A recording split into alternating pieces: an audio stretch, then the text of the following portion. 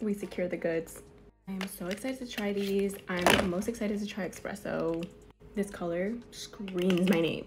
First we have Ribbon. It's a very pinky color. This is the one that like I don't really care for.